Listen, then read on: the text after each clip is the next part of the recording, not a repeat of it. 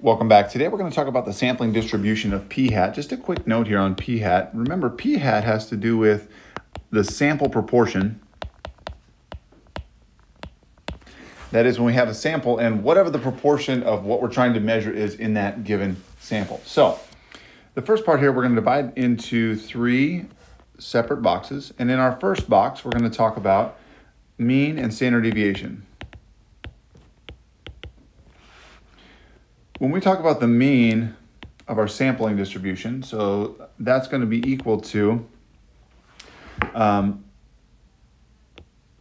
mean formula, but then because we're creating it as a proportion, it's going to be out of the number of items that we're sampling. So we usually take, to find the sample mean, we take our number in our sample and then multiply it by the expected proportion. So then when we do it as a proportion, we take that expected value and we divide by the number to put as a percent. And so really what happens is we end up canceling those out. So the mean of our sampling distribution, so our sample proportion, is going to be equal to just our P, our probability. Standard deviation works in a similar way. We're going to have the square root of P times 1 minus P, excuse me, over N. And all of these are possible if the 10% condition is met. Okay, so we need to make sure the 10% condition is met first, then we can use those two formulas. When we have a sampling distribution, what we've done in the past is we've discussed the shape. We want to know what the shape is because it's going to allow us to talk about, where is our center, what is our skew, those sorts of things. Well, what we're trying to get to with the sampling distribution is taking so many different samples that we create something that's approximately normal.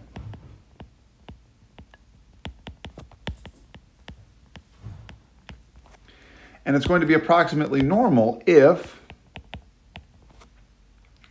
we meet the large counts conditions.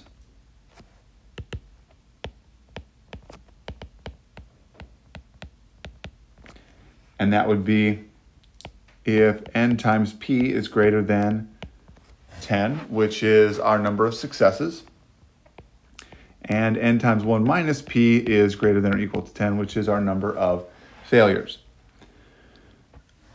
What we do with something that's normal then is we can ask questions about the probability of a given event. What's the probability that the proportion is greater than this? What's the probability that the proportion is between the here and here? What's the probability that the proportion is less than?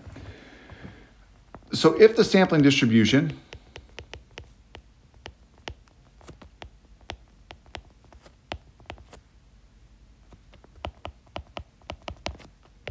is approximately normal,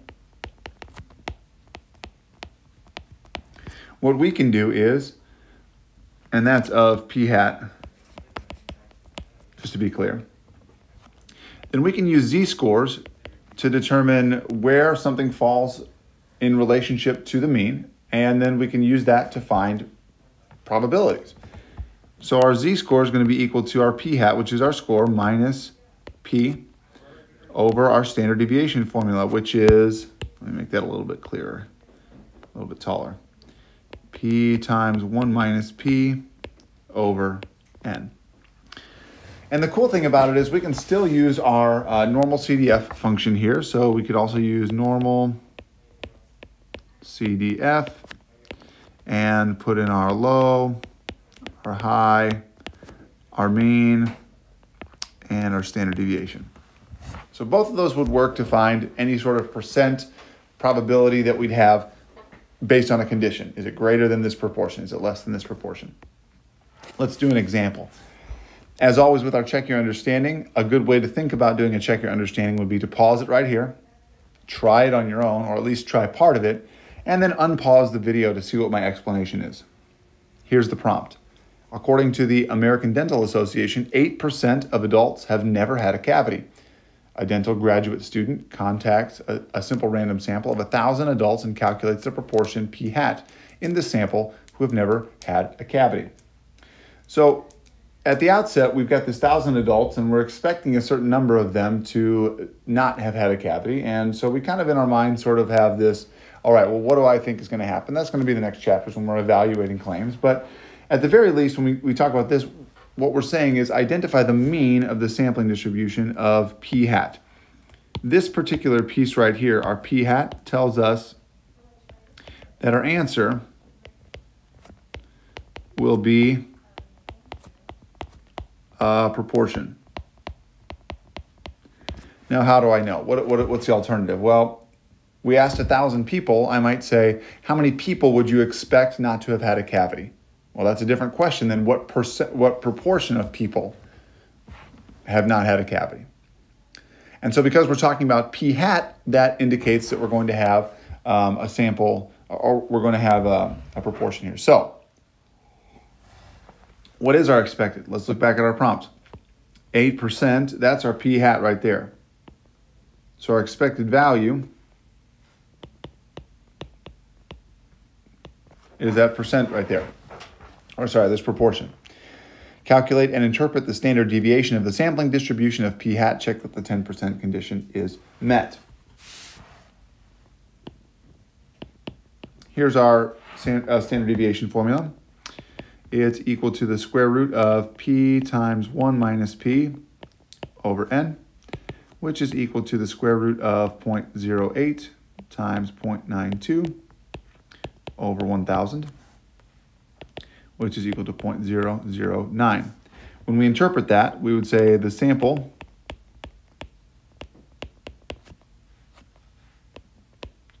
proportion of adults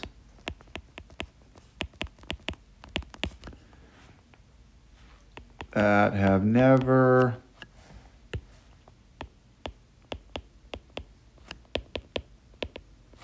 had a cavity typically varies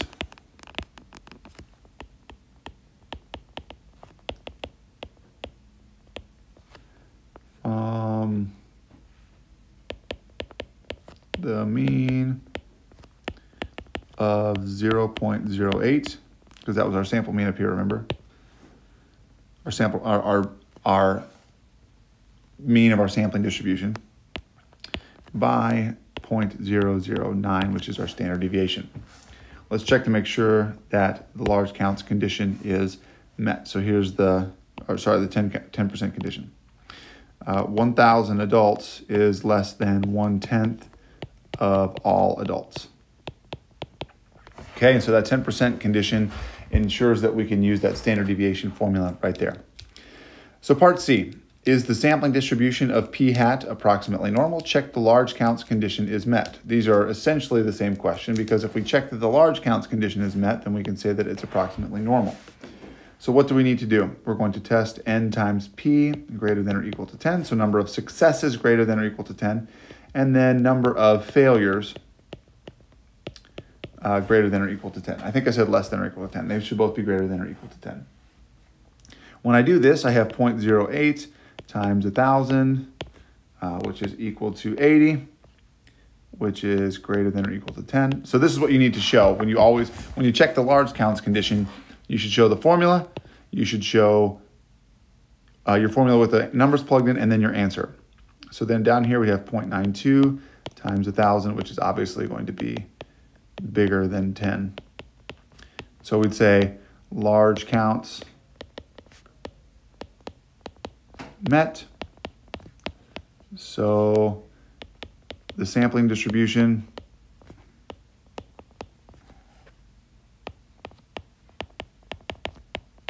of p hat is approximately normal. Now, this last piece, this is kind of where it all culminates. This is where we're actually going to find a number value that's associated with some sort of condition. So here's the prompt. Find the probability that the random sample of 1,000 adults will give a result within 2 percentage points of the true value. In this case, our true value is 0.08, which is roughly equal to not roughly equal to. It is equal to 8%. Within 2 percentage points would mean plus or minus 2%.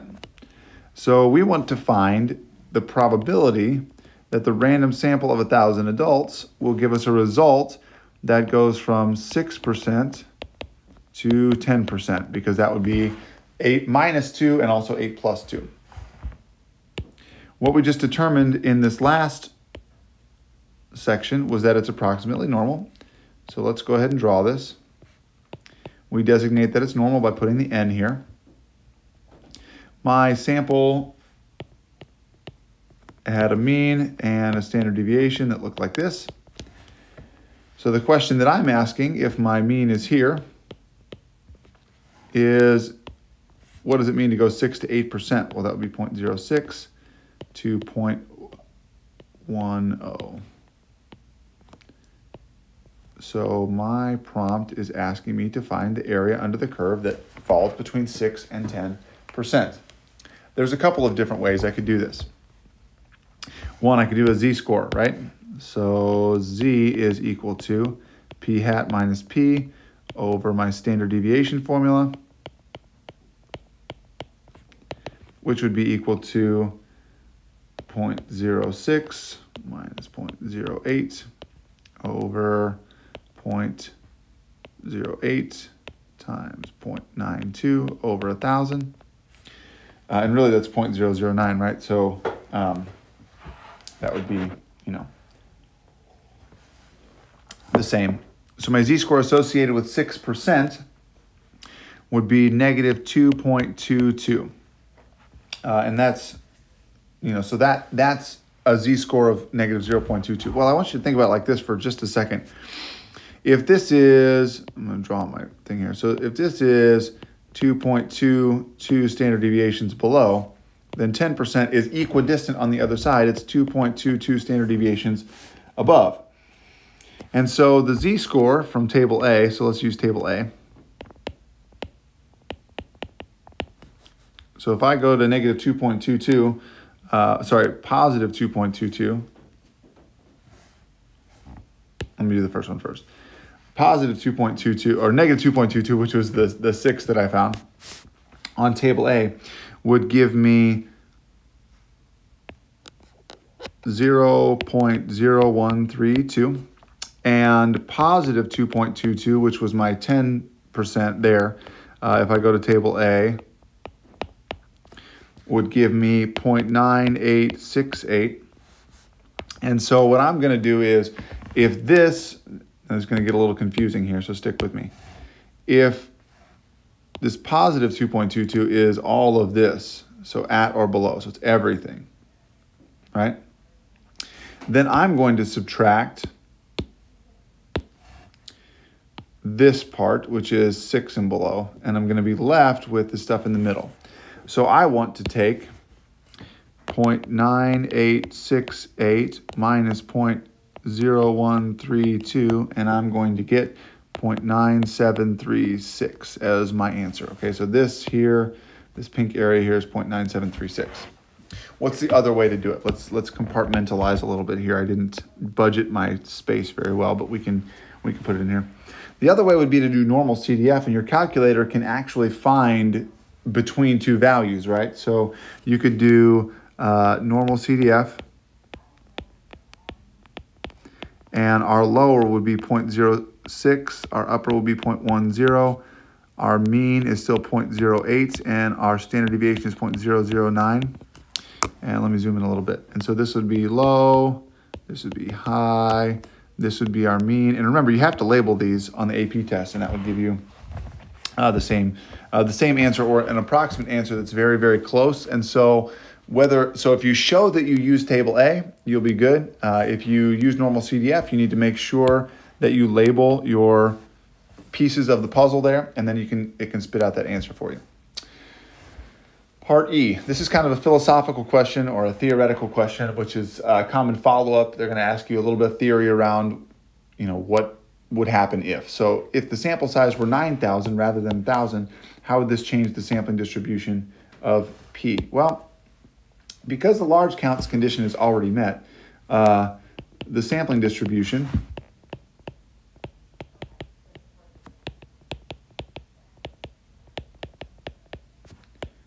would still be approximately normal.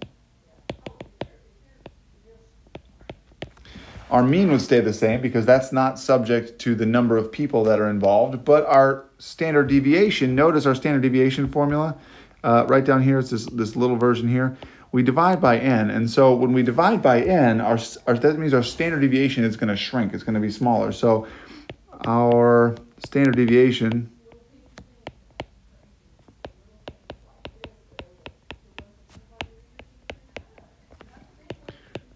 decrease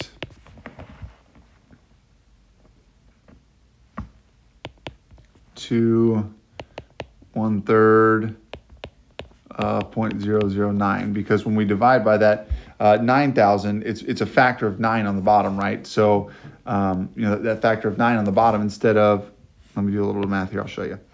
N times P times 1 minus P. And if I put 9 times 1,000 down here, you see that? Because that would be 9,000. When I split this out, I'd have the square root of P over 1 minus P. And then on the bottom, I'd have, So I'd have this, because you can do the square root of the top and the bottom. I'd have the square root of 9 times the square root of 1,000. And so I'd have a factor of 3 on the bottom. So this would be a factor of 3 times. So it's going to shrink by 3 times because I'm dividing by 3. So it would decrease to 1/3 of 0.009 or 0.003 is what my new standard deviation would be. So shape stays the same, standard deviation, which is variability, decreases. And that makes sense because anytime we increase sample size, variability is going to decrease. All right, guys, so that's the basics of the sampling distribution of p hat. Thanks for watching, and we will see you.